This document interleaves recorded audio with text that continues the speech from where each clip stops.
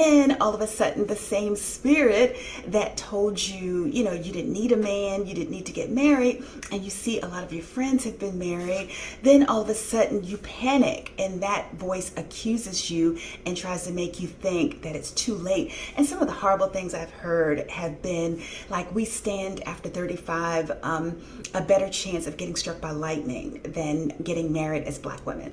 I hate that. I hate it. I hate it. And so this video, now that I've finally gotten to it, is 5 reasons why I believe that Black women need to get married. And this whole "well, I don't need to be married" thing, I think that needs to be put away. And I think that there probably are a small percentage of women who don't want to get married, and that is fine. Do whatever you want to do. But for those of you who really, really deep down inside want to be married, this is for you. Why I believe Black women should get married.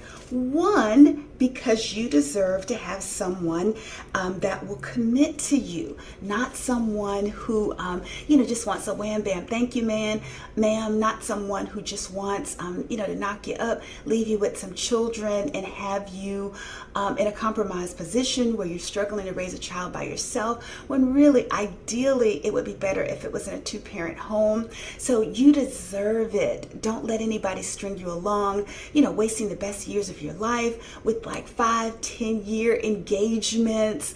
It's just not ideal. It's set up, to benefit the man, where you're living with someone and he's like, I don't need to, to commit to you. Like, what comes to mind is Nia Long, all the time that she invested in that boobaloob who embarrassed her. She's too fine for all of that.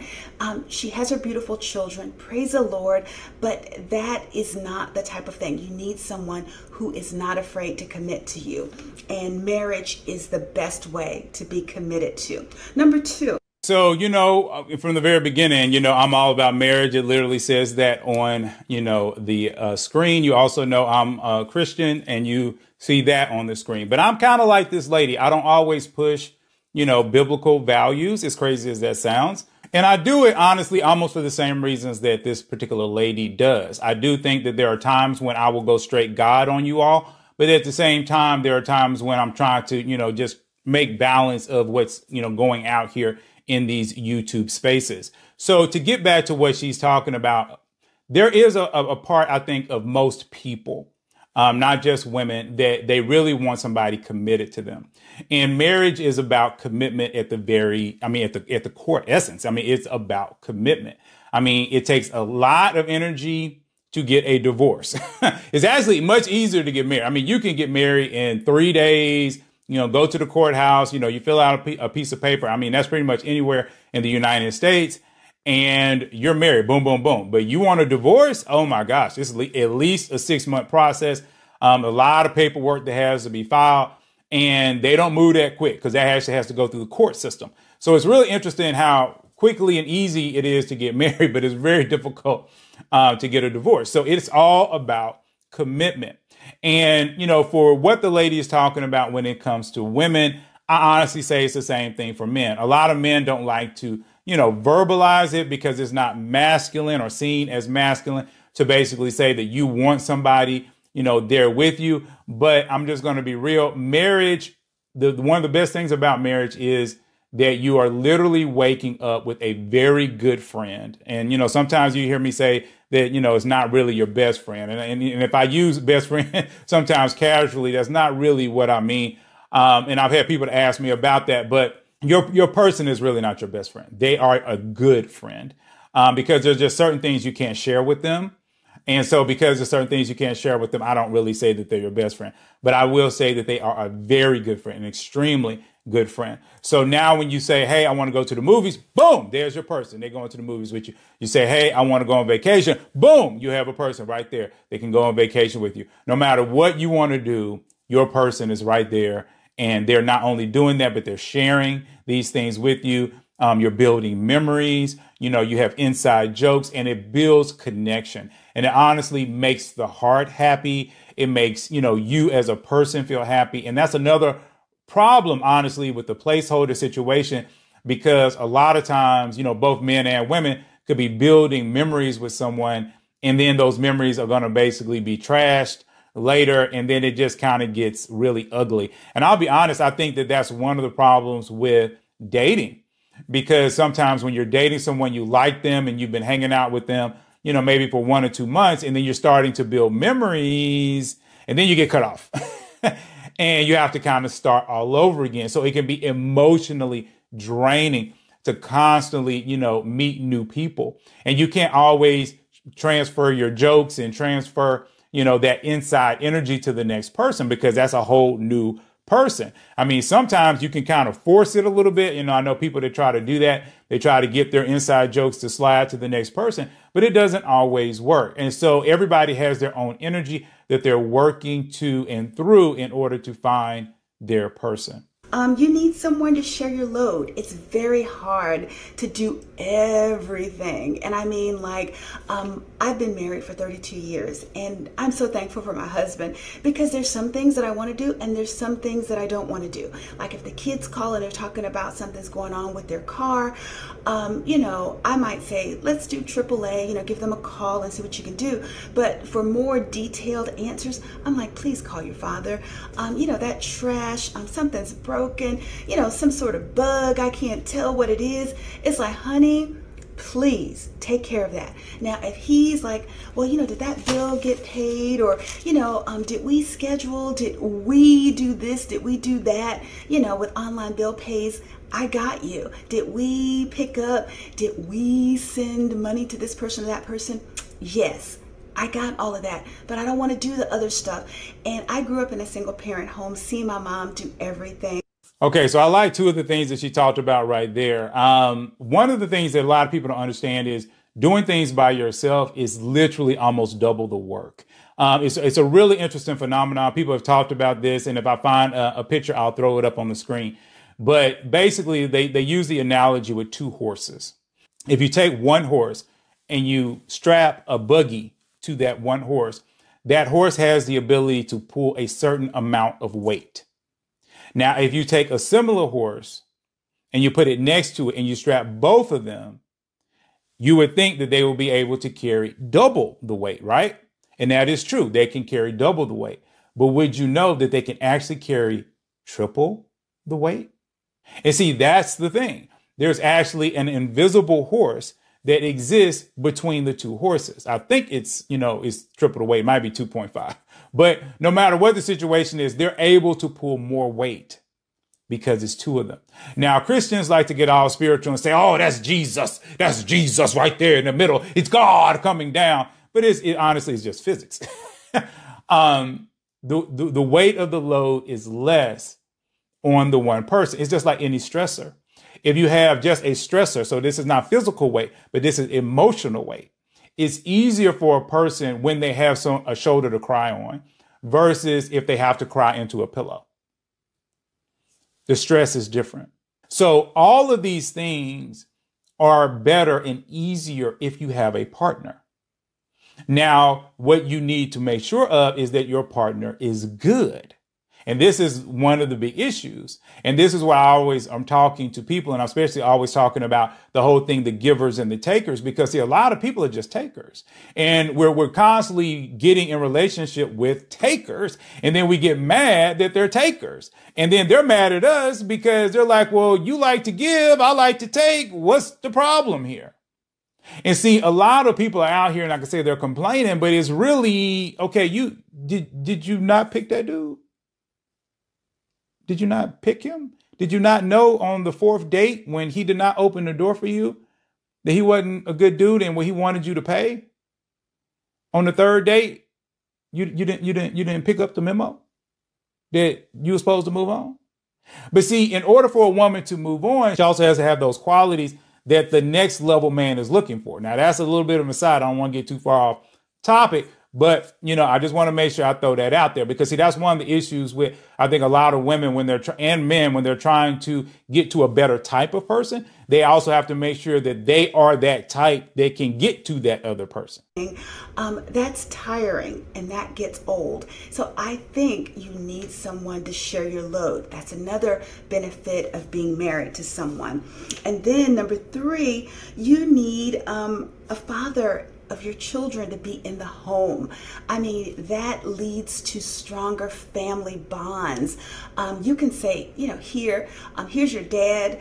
I need to run out. I don't know how to do these trigonometry problems or pre-calc problems. Here, your dad can help you with that. You need someone to balance the struggle of parenthood. Women should not be taking that on, as a soul. All right, so now I got to go in deep. All right, and this might hurt some people's feelings, but whatever. You can almost always tell the difference between people when they had a good, loving dad that was strong in the home and when they didn't. You can almost always tell. It is something about a man that speaks into his children, that walks in love with his children, and he's able to give them something that, they just can't get. And I'll be honest, a lot of people, because I don't have any children. So a lot of people, they look at me and they're like, well, Jay, you're not married and, and you could be married. And I'm always telling them, I'm like, look, one of the main reasons why I've slowed down, because I could be married by now. I mean, I've had plenty of women that I could have talked to, but a lot of those women didn't want children. Because I'm in my 40s, a lot of 40-year-old women want to talk to me. And so they'll try to come up to me, and sometimes they'll, have already had their children. They're done with having children. Or they might just be at that point where they're like, you know what? I'm 40. I don't want to have no children. My body is at a place. And then if I say, hey, let's do a surrogate, they're like, no, I don't want to do that. I just want to chill. I want to go on vacations and I want to just have fun. And I'm always like, well, no, that's not what I want. Well, I say all of that to say I could go and I could adopt a child. I could go and I could get a surrogate on my own. Okay. But I believe that a woman adds to the development of a child. I do. And there's a lot of women that don't believe, and there are a lot of men that are like this too, that don't believe that a father adds to the development of a child. But they do.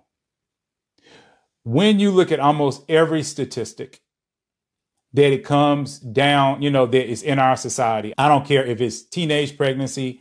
I don't care if it's delinquency. I don't care if it's truancy. I don't care if it's going to jail, drugs. I mean, almost everything in our society, it almost always goes back to a missing father. And what's really interesting in the Bible, there's three types of people that God always says, watch out for and make sure that you take care of them. And those three types are the poor, the widows, which is really interesting. And I'm going to go back to that in a second. And then the fatherless. Those are the three. Over and over again, God is always saying, you have to watch out for these people. You have to watch out for these people. You have to watch out for these people. And it's funny that two of them are missing a man. The widow has lost her husband, and you can be a widow at 30. Okay. And then the child doesn't have a father. God understands what's missing. And see what happened, especially in the Black community, we've gotten into this mindset that a missing dad is not important. And so a lot of times when women are out here and they're choosing men that won't be there for them because they don't really care. They're just like, oh, well, he's cute. Oh, we have fun. And now, he might have gave me one or two babies, instead of thinking, no, I want a man that's going to be there with me the long haul. And see, that's how, so many women are able to save themselves a little bit longer in certain communities, because they're like, look, I ain't having no baby with just anybody. I could go down that road in its own video, literally, because it is that long. But what I want you to understand is that there is power, in the man. There is power in the man being there for his children. And I'm going to tell every single man out there that's out there, especially if you have a boy, if you are a dad and you don't live with your children and you have a son, I'm just going to tell you, if you can't afford it, fight for your son.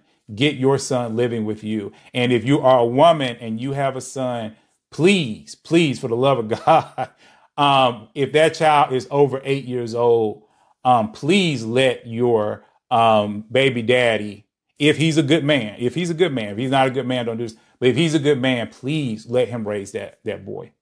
Please. Because there are certain things that women just do not understand about men. And if you try to fake the funk and try to put it in there, every man is going to know it.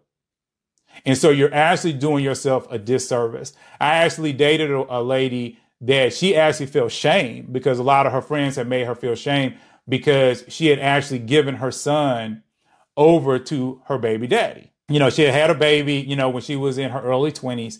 And when the child turned like 4, you know, she was between jobs and she was just like, you know, I really can't do this. I'm having a hard time. And I think her baby daddy was married at that time. So she was just like, you know, he wanted his son. And so she went on and gave it to him. And all her friends, you know, tried to bash her for it. And I told her straight up, I was like, no, you did the best thing for your son. I was like, don't let anybody trash you. Because I was like, you have blessed your son beyond what you recognize you have blessed him. Because he needs a man. And like I said, I think a woman can do a really great job, you know, with a son that's all the way up to about, you know, 9 or 10 years old. But the closer he gets to 12, the more he really needs to be with his dad, because there are certain things that, like I said, he's just going to have to learn. And a man just needs to teach it to a man. But if you're a woman and that is not a possibility, and I know I'm getting sidetracked, but this is really important. If you're a woman and like I said, and you're in that situation, what you need to do is you need to put your son around as many male figures as you possibly can. Okay. And then I'll also encourage you to be very hard on your son. One of the issues with a lot of people is that a lot of women, what they do is they raise their daughters and they soften their sons. But if you were married, what would happen is that your husband would soften the daughter and he would raise the son. But because he's missing, that's how you get so many men that are soft and so many women that are sharp. But see, because the husband is going to come in like, if I'm a father of a little girl, I'm going to be like, you ain't got to worry about it. You're going to find somebody just like daddy that's going to take care of you. Yeah, daddy loves you. Daddy takes care of you. And you always going to be my little girl. And you don't have to worry about it because daddy going to take care of you. And you ain't got to worry about it. Whatever man gets to you, you ain't got to worry about it. He going to take care of you. And see, I'm going to be softening her. So no matter what her mama says, her daddy going to say something slightly different. And it's going to soften that sharp edge. But then when a woman is talking to her son, is like, well, you know, mama always going to be there for you. You know, mama always going to take care of you. Then the son going to come to me and like, boy, ain't nobody going to take care of your butt. When you turn 18, I'm kicking you out of the house. You got to get a job or you got to go to the military or you can go to college. Okay, no. Your mama ain't going to bring you back in the house. I'm telling you. You ain't never coming back. I love you, but you got to be a man. And 2 men can't be in the same house. Okay, 2 lions can't be with the pride. So you got to go. And you see the difference? All right. So that is what happens. So the second thing she talked about was she was raised by a single mom. And so she understands the struggle. So if you are raised by a single mom and a woman or a man, this is why I'm always telling you guys to read. You have to fill in the gaps of the missing information. And there is things that are missing because you don't understand how a man and a woman interact with each other. And that's another reason why I'm always encourage you all that whatever you see, remember, whatever you see goes into your mind. It's an advertisement, you know, so whatever you see goes into your mind. So that's why I want you all to watch strong relationships on TV. You know, I want you to watch The Cosby Show. I want you to watch Parenthood. I want you to watch Martin. I don't care. You know, you can watch I Love Lucy. You can watch Everybody Loves Raymond. I don't care. I want you to watch a married couple or very close to being married couple dealing with life. Mike and Molly, you know, dealing with life. All right. The ups and downs, the mistakes. Okay. Because this is important because if you've missed it, these shows can give you a little bit of it. You have to remember they're comedies. All right. So they're making fun of stuff, but they're still trying to let you know what a relationship can be and how a man and a woman can work together. And so you want to build on that sweetness that is in those shows. All right. Responsibility. You made the babies together. So take some time, be mindful, and, pick a child's father, pick a husband if you can. If you've already picked a child's father, inadvertently, that's fine. Work with what you have, and, find another possible husband. But if you can, ideally, find a husband and then start your families. That's one of the problems that Black America is struggling with. We don't have as many two-parent homes as other cultures. And regardless of what people think, it is a problem for our young people. So I'm sorry I said it unapologetically. I ain't sorry she said it, and I'm glad she said it. And again, I'm going to talk about it again. I'm actually working on, I don't know if you guys have seen it yet, but it'll be out very soon. My Money Making Monday. So you'll know those particular videos because they'll be in green. I definitely encourage everyone to watch them. But one of the ones that's coming out, it basically talks about the fact that African Americans are actually at the bottom economically in the United States. And when it comes to the people at the top, because white people are not even at the top, the people that are at the top generally have stronger families. See, everything that builds, it builds off family. It does. You're always going to have your one-offs. Okay, but everything builds on family. And so the stronger your family is, the more you can do. And again, just think about it like this. If you have two people in a house and they both made $50,000 a year, okay, which is about average standard. I think it's a little bit high, actually.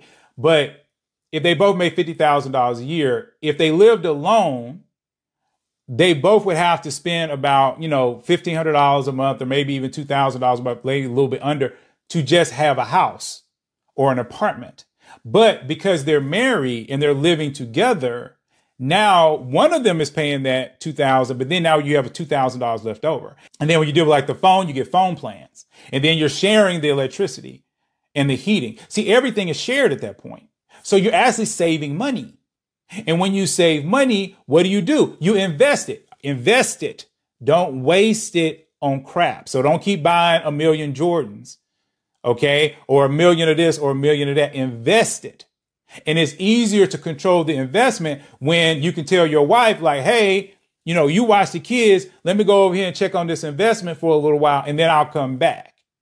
Versus if a woman is sitting there and she's trying to raise 2 kids and now she's trying to keep up with them and keep up with her investments and keep up with this and keep up with that, it's just too much. Apologetically. And number 4, you need a wealth building partner. I saw a statistic that grieved me so badly when I looked up to see what which racial group has the lowest rates of home ownership. It says Black households at just 41.7%. Black households have the lowest home ownership rate nationally, 30.0 percentage points lower than white households. And that's bad. And I know a lot of Black women, who are empowered and strong women are out here saying, well, I bought my own house. Yeah, you did. But the majority of our people are not, and our children are not being brought up. Okay, so remember as well, when you watch it, if you're a woman or if you're a man, that, she's talking about this whole empowerment thing. Remember, people show you what they want you to see. And I've talked about it before when you start talking about statistics. And the statistics say that actually Black men make more money than Black women in general.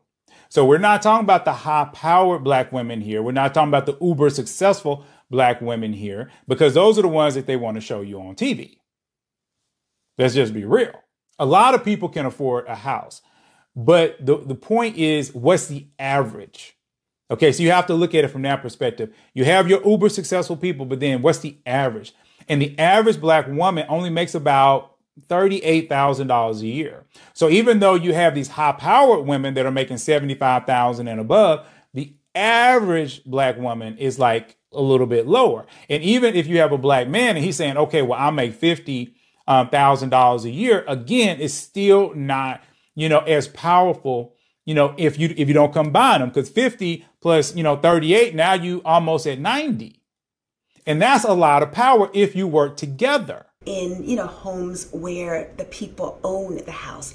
They might have beautiful cars in the driveway, but they're not owning their homes. And that's one of the best ways to ensure that you have, a high net worth. And that will bring that up. What you need is equity in your house. No equity goes in your cars. No equity goes into Louis Vuitton bags or Christian Louboutin shoes. I don't have any, and I don't want any per se. I'd rather go on a nice trip. That's the kind of person I am. But we need somebody who can build wealth with us. That's how college educations are paid for our children, and how our children don't have exorbitant student loan debt. Unlike other cultures of people who might not. This is just the best plan, not saying that you can't accomplish and achieve from a different position. I grew up in a single parent home rather. So it's not saying that you can't experience success, but it just makes things easier. And then number 5, I saw another thing. It said marriage is good for women's physical and mental health. I think that ties back to the one you need someone to share the load with, because it said that it helps to reduce the death rate by 1/3 for females, even among those who later divorced. You're not meant to be alone. The same way, and I'm going to resort to the Bible on this one, the Bible did say in Genesis that man ought not be alone. Woman ought not be alone. You need companionship, and you need someone who's down for you, for whatever comes what may. And then also, if all age breaks loose and you have to split, you get half of something that you've worked to build. You guys split up your assets and you go on your separate way. You have assets, marital assets. When you're living with somebody or shacking up, as my mother would say, you're not going to have that. And that's what we want. A wealth building partner, a ride or die, someone who has your back, a great father, and someone who will love you, hopefully for the rest of your life. All right. So I think that was really great advice that she had. So the last thing she brought up, which was talking about health. Again, I agree with that, because again, you're dealing with the emotional, the spiritual, not just the literal physical. And again, you can divvy up duties around the house, so somebody can be cooking while another person be cleaning. You can do so much more if you have more hands and more eyes to watch the children and different things like that. Marriage, like I say, is the foundation. It is the core. If you really want to grow and you want to do generational wealth, there is no generational wealth without healthy children. It's hard to raise healthy children unless you have a certain structured home that can give them such. And again, people might say, well, I don't need that. I don't need that. We got this. We got that. Look historically. All you have to do, look historically. Look at how people come into this country. And they come into this country married with literally pennies. They have no money. And yet within 15 years, many of them are doing better than the average African American. Think about that. And this is why Black people need to really understand the power of marriage. See, we've never had that on our side. Throughout our American history, we've never had marriage on our side.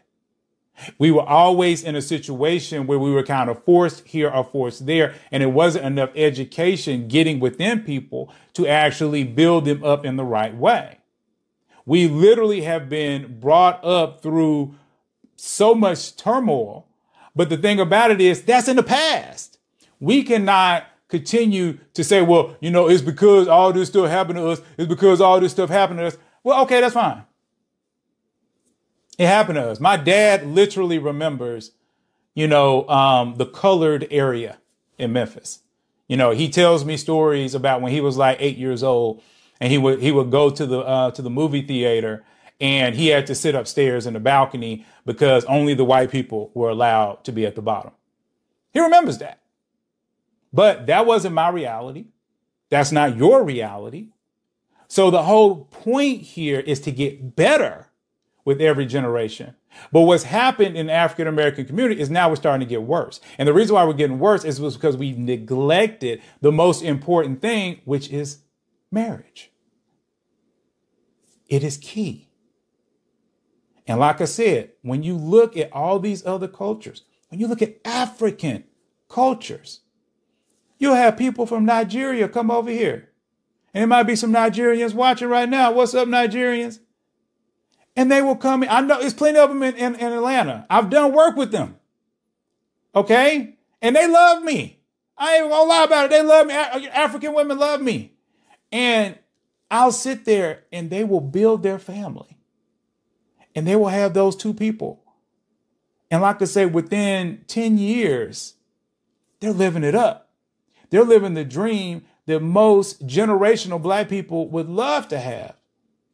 But see, generational black people, they want to keep doing what they want to do instead of what they need to do. And that's why I talk about maturity all the time, because maturity is doing what you don't want to do necessarily, but you do it because you know you need to do it.